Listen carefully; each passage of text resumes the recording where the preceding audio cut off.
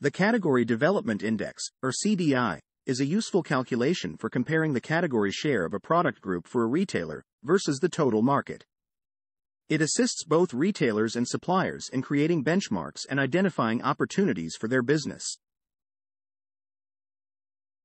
The calculation for CDI starts with the retail category share, which for brand number 1 is 45.5.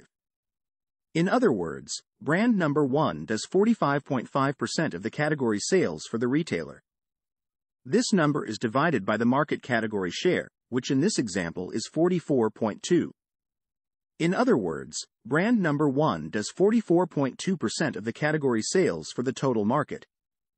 So for brand number 1, it's 45.5 retailer category share, divided by 44.2 market category share, multiplied by 100, to equal a category development index of 103.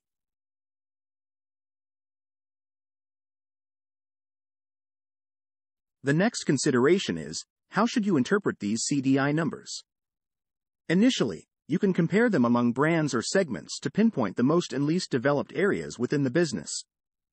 The most developed segments have an index over 100, surpassing the category shares for the total market, while the least developed have an index under 100, falling below the category shares for the total market. However, the goal isn't necessarily to standardize all your CDI indexes to 100 to align with the overall market.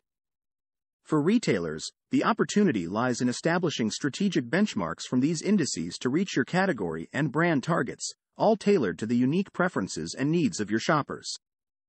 Suppliers, on the other hand, can utilize CDI to comprehend how their brands connect with and target shoppers across various retailers and identify the biggest opportunities. Keep in mind that different retailers will have more and less developed brands and segments based on their shopper base and format strategies.